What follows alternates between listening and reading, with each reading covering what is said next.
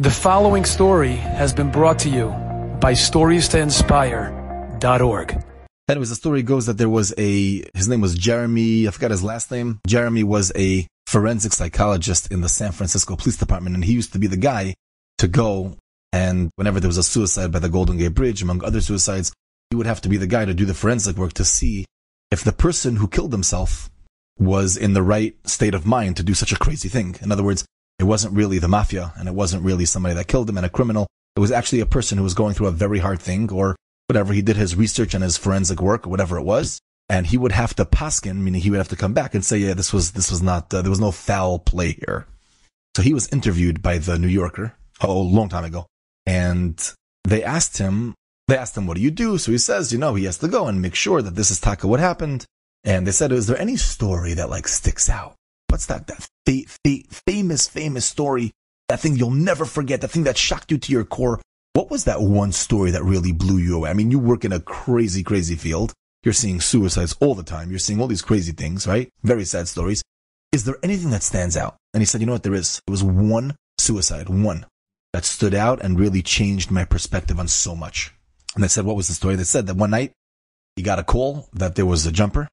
And he went to the Golden Gate Bridge to see, and he went and he got the guy's ID, found out where he lived, went to his house, looks around, trying to do some research, some this, some that, see what did a girlfriend just run away? Did he lose a lot of money? Was he fired?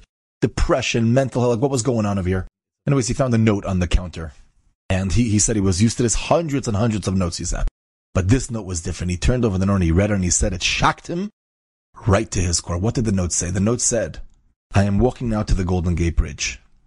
If one person stops me on the way and says hello, and says have a good day, and says it's nice to see you, I am turning around and I am getting myself help, because I am clearly not in a good place. If nobody comes over, nobody waves, nobody says hi, nobody says a word to me, nobody cares about me, no validation, I'm done. Better to be dead. It's not exactly what it said, but that's what it said. Rabbi said, what do you see from this story? He said, that shocked him to his core. One person. That doesn't mean that one person on the way should have, or it means that his whole life he was never validated.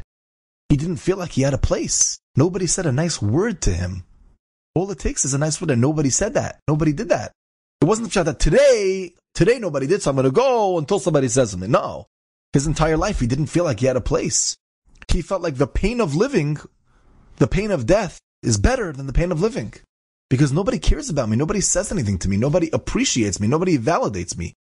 Nobody says it's nice to see you. It's nice to be your friend. Compliments. Nobody compliments.